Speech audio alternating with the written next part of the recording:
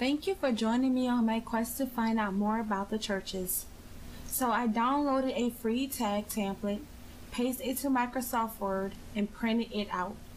Using a manila folder, I measured the template and created a tag. I will be using tags and tip-ins to create these 7 churches. There are tags available for purchase, but where is the fun when I can make one? This is a 7-part series that will be displayed monthly. Once again, these videos are a part of my legacy letter, and I would love for you to join me. I received a book a few years ago from a pastor who I still respect and thought over the course of time I had lost the book.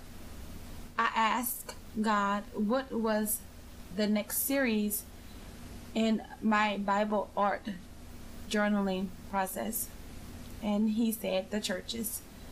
I knew what that meant and was thinking, how will I art journal this, even if I found the book? Well, I found the book. You can read more about the 7 churches on my blog. Now I'm thinking 2 series at one time, a lot of work. I will stay busy for a while. The cool thing about this is the work has already been done for me. Of course, I'll do a little research, but not much. I will summarize each church's history, focusing on the author's main points, and then create. Join me in a history lesson of the churches. I am using a mixture of watercolor paints. As you can tell, I don't really give product information, but if you ask, I will tell you. The 7 churches were real churches in John's day. Today they represent categories or divisions or even the spirit of churches. This is part 1, the church at Ephesus, the apostolic church, and known today as the Pentecostal church. Revelation chapter 2, verses 1 through 7. To the angel of the church in Ephesus, write, the words of him who holds the 7 stars in his right hand, who walks among the 7 golden lampstands. I know your works, your toil, and your patient endurance, and how you cannot bear with those who are evil, but have tested those who call themselves apostles and are not, and found them to be false. I know you are enduring patiently and bearing up for my name's sake, and you have not grown weary. But I have this against you, that you have abandoned the love you had at first. Remember therefore from where you have fallen, repent and do the works you did at first.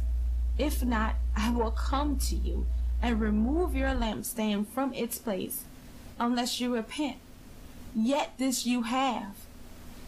You hate the works of the Nicolaitans, which I also hate. He who has an ear, let him hear what the Spirit says to the churches. To the one who conquers, I will grant to eat of the tree of life, which is in the paradise of God. The breakdown of Revelation chapter 2 verses 1 through 7 is, Jesus commends Ephesus by saying, you are a working church, a separated, a pure, and enduring, and an autonomous church.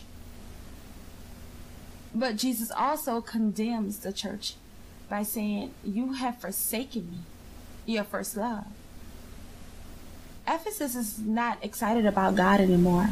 And even though they love God, without this spark, they are easily influenced by idolatry.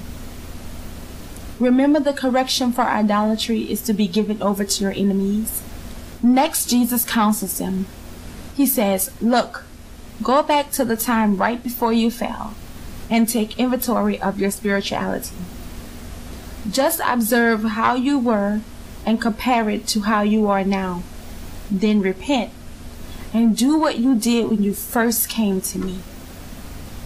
Then Jesus challenges the church. He says, hear what the Spirit is saying. Not all professing Christians are filled with the Holy Spirit, or even believe in the Holy Spirit. And then there are those who are filled with the Spirit that will ignore what the Spirit is saying. And then there are those who bear the fruit of the Spirit. And to those who overcomes the world through Christ can partake in the tree of life, which is eternal life. What Jesus says to this church is much of what he says to us. Hey, I'm giving you time to get your life together.